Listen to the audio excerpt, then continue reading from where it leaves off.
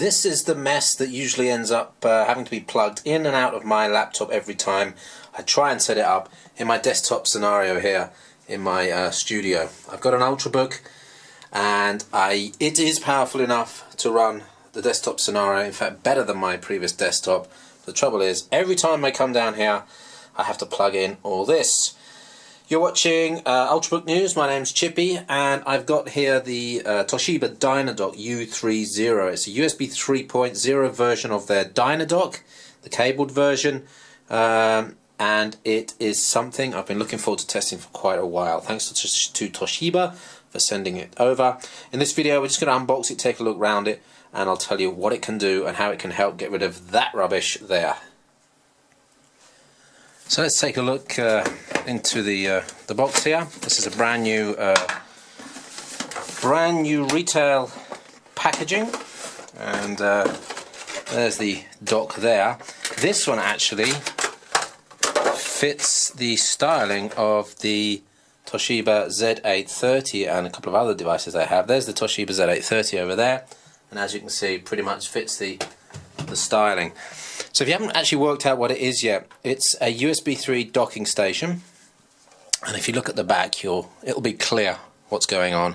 USB 3 goes in there, and what comes out is DVI and HDMI via DisplayLink adapters. DisplayLink is the company that makes the chips that extends displays from over USB to external displays.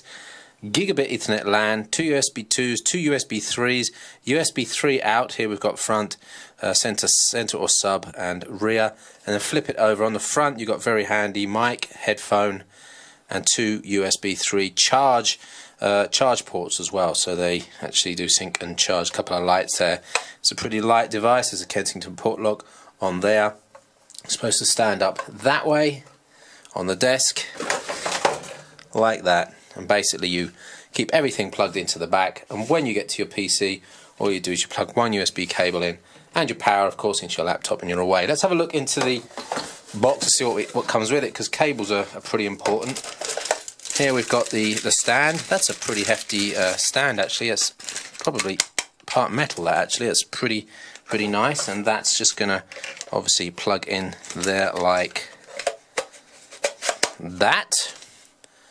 Okay, and then we've got the power plugs here. There's a UK and a European power plug, nice and lightweight, and I'm guessing there's going to be drivers. There's the power adapter, and they are sending the USB 3 cable and, oh, handy, DVI to VGA adapter, so you can use HDMI, VGA or DVI.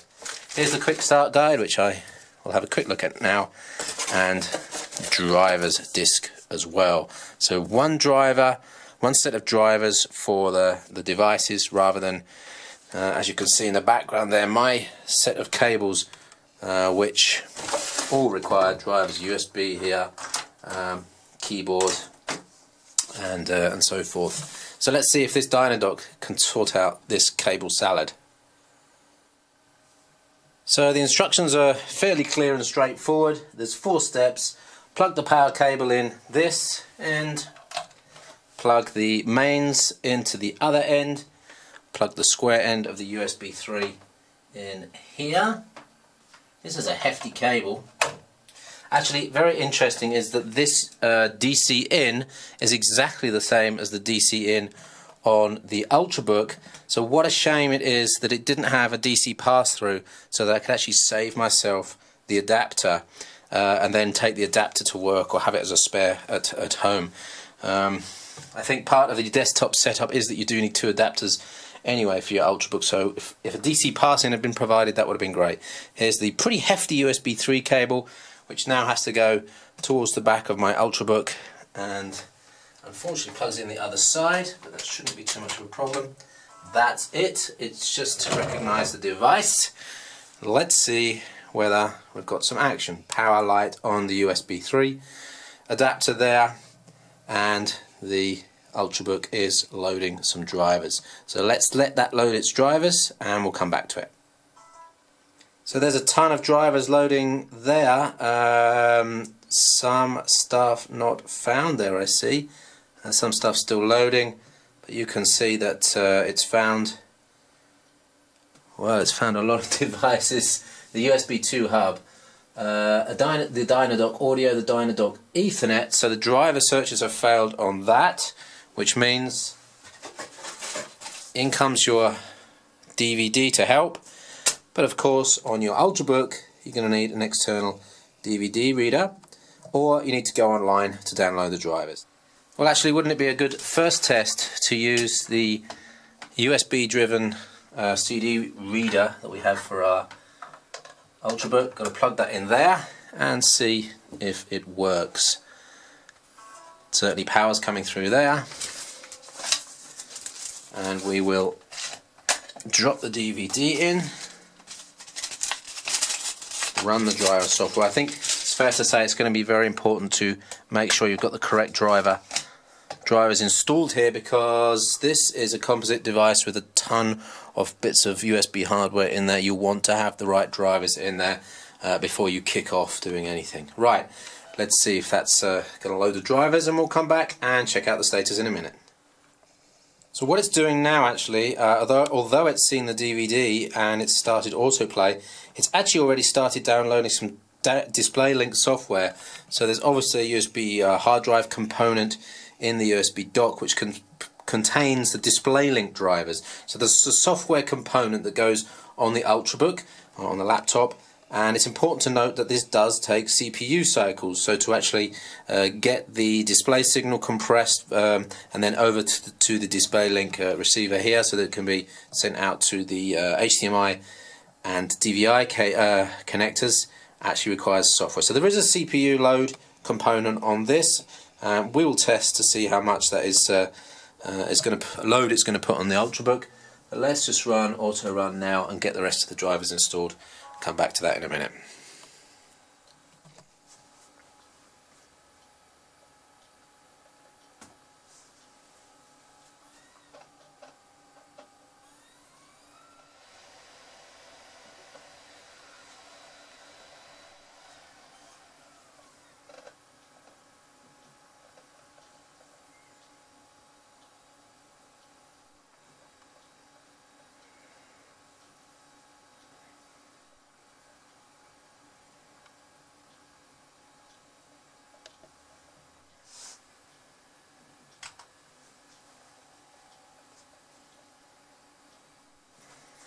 Okay, we're rebooted. Let's take the DVD away, and let's start plugging in some USB devices. So let me zoom into the back of the device here. As you can see, I've got a multi-monitor behind. Hopefully that's going to spring into life. We're going to connect that via HDMI, and that's going to go there. My other monitor is going to go via DVI, and that's going to go via this connector here. VGA I don't need. My gigabit Ethernet is going to connect into there. My keyboard is going to connect into there, and my audio is going to connect into the front there. So just take a look what we got there. From the top, you've got I've got my audio, which goes over to my mixer. I've got a keyboard, a mouse. I've got a gigabit Ethernet, which is already springing to life, DVI and HDMI on there, and then underneath that you've got the USB 3 and the power. So let's see what happens. Now look what's happened on the screen here. I have 3 displays. Now this is a Sandy Bridge based Ultrabook. This is not an Ivy Bridge based Ultrabook that in theory can support 3 displays. This is a Sandy Bridge Ultrabook. I'm going to leave the camera running because I want you to see any problems that I have as we do this. I'm just going to change the input on this here so that it goes to HDMI, and I'm going to change the input on my other screen to DVI. Look at that, the screen's sprung into action. And on the other side, check out what we've got. Now then, is my mouse going to work? Mouse works. Okay, so over there you can can see the mouse. Let's just zoom in so you can see the mouse. You can just prove that it's working. There's the mouse. So we haven't got the layout quite right yet, but there's the mouse pointer on the other side. So we just need to go back here, move these around. What have we got then?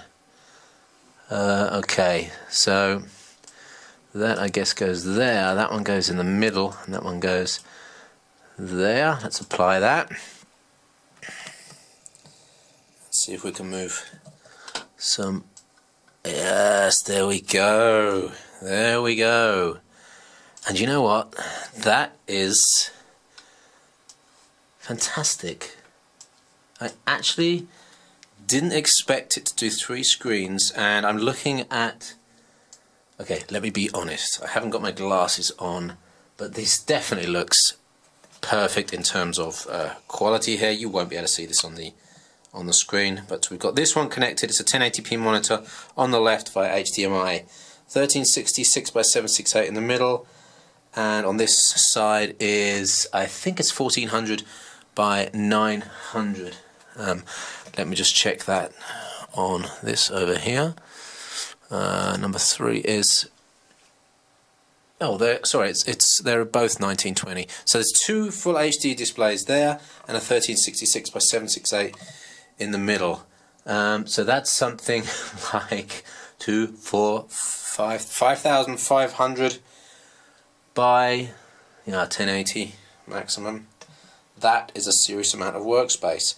Let's have a look to see what we've got in terms of audio devices here. We can do that just by going down to the audio panel there. So playback devices. And we've got 2 audio devices here. We've got the DisplayLink audio device. This is a surround sound set of devices. There are the port layouts there. Sorry, just underneath there, so you can see it's a surround sound device. Let's just play some music just to make sure it is working. And very quickly, because of copyright, and that should come through. Okay, that's playing through HDMI at the moment. So digital output is working through HDMI. It's playing now through the TV over here. Let me just turn that off a second, because I'm just going to have to change the device. Gigabit Ethernet port, is that working? Yes, it is. I want to make sure that I've got the wireless turned off on this. Let's turn the wireless off, just to make sure that we've got Gigabit Ethernet working. Now that's switched off, and we are connected via. Still on the wireless. We've got 3 local area network connections, and let's just show those. Come on, are you connected via Wi-Fi or what? It seems like it's still connected via Wi-Fi. Switch them all off. There we go. That's all off now. Let's see if that connects up via the LAN. You can see the LAN connector there, and it's connected. And let's just bring up a browser, and come on guys, give me some internet love. I think that might even be installing Gigabit Ethernet driver there. Seems to be connected. Maybe I need to do something to make it go and connect via dynamic DHCP maybe. Oh, come on. It's trying, just probably not getting the IP address, and I got an error message here that it didn't get the IP address. So the device is there. I just need to make sure that it's configured properly. Let me just quickly run a little bit of configuration test and come back to you. Okay, that wasn't a problem with the Dynadock. My DHCP server had simply run out of IP addresses. I've just extended the range, and we got the IP address straight away, and as you can see, we are up and running with web pages here. Let me just show you that we're running there. No problems at all. Connectivity speed, I want to just confirm that it is at 1 gigabit a second here. If you can see that, it's connected at 1 gig a second, so it is full gig E here. Of course, we'll have to test the throughput to see how that is. So that is so far so good. We have a USB keyboard, we have a USB mouse, we have gigabit Ethernet connected, we have a DVI, we have an HDMI, both of those running at, sorry, HDMI is up here, DVI is here, both of those running at 1080p. Here's the USB 3 connector that goes to the Ultrabook, and here's the power connector. So that is clearly a lot tighter than it was before. There's the Dynadock there sitting alongside the Toshiba Z830. We've got the USB connector on that side, so that's the only thing I need to plug in now to get the displays, the keyboard and mouse, and the audio output working. Oh, and the gigabit Ethernet. And now what I want to do is just show you a couple of other things that I'm going to be adding in to the whole setup here. Number one is that on the front you've got mic and headphone port. So there's your headphones, there's your, oops, sorry, wrong way around, there's your mic, there's your headphone, so I'll be able to use my headphones without worrying about that. Should work with Skype without any problem. Of course, I can plug in my DVD drive there. Sorry, there's the DVD drive. I can plug it in there if I need it and then take that away. That's very accessible. High definition webcam, which I can plug in there if I need to. That's pretty handy. Controllers, anything you need. So you've got two USB 3s at the front, and if I could find it, I'll just show you that I could plug in my external USB drive there as well. So pretty handy. There's a lot more tests I need to do on this. Of course, I need to test graphics performance on the external displays, video playback performance. In fact, I could just quickly try a 1080p video on this right now. If we go to videos, I should have something here that I could use. Bear with me. There's a lot of files here. This is at least a 720p video, and let's just pop that over to this screen over there. Hey guys, it's Chippy. I'm just going to do that's working. SSD upgrade on the Toshiba Z830 here. So I'm going to run you through the process in an article, and this is video to. Now let's get video working on the other screen. Toshiba Z830. The first thing we need to do is to create the system image, create a recovery media. Ah, thank you, Gamer. By using backup and restore in Windows 7. You can see that here.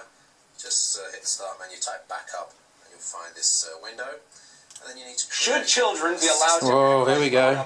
Even if it puts them in jeopardy. Case in point, Jordan Romero. 2 weeks ago, he so there's at least climber ever to conquer the world's highest mountain. But is that title worth risking death? Before you decide, watch his personal video. It's the untold story of what. Right. Let's hard drive. After that.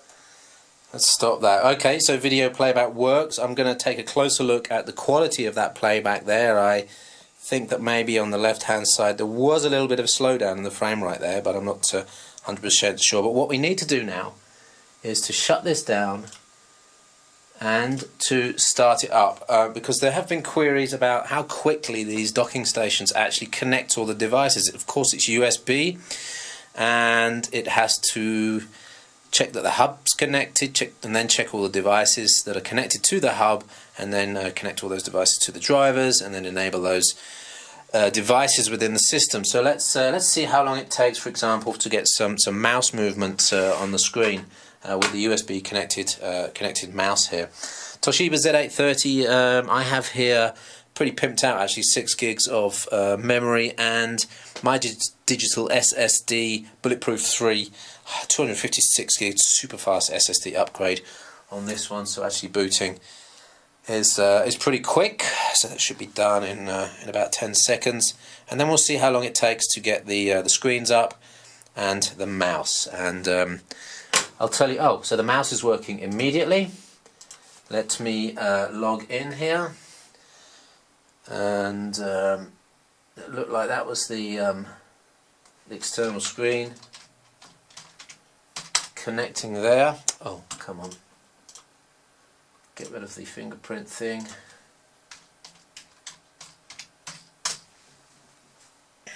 And let's see what happens. Does it all come up with me? Yes, it does. Let's there we go. 3-screen goodness, real goodness as he falls over in delight behind the camera. Should children be allowed to act like grown-ups, even if it puts them in jeopardy? Oh dear, good. Anyway, that is superb. I'm really pleased about that. I was a little bit worried that the device was going to take a little while to enable. I'm really pleased that the video is working, and I'm surprised that it's 3-screen. I thought it was only going to be 2-screen. It's productivity here. I'm so excited. Check out ultrabooknews.com, where I'm going to write up a review on this over the next few days. So early July it is right now. Check out ultrabooknews.com/tag/Toshiba. You'll get the details of the review on that tag page. Thanks for watching. My name's Chippy. Don't forget to check us out on YouTube, on G+, on Facebook and on Twitter. And of course we'll see you on the site. Drop some comments in on the article and I'll be sure to make sure I answer your questions. Thanks for watching.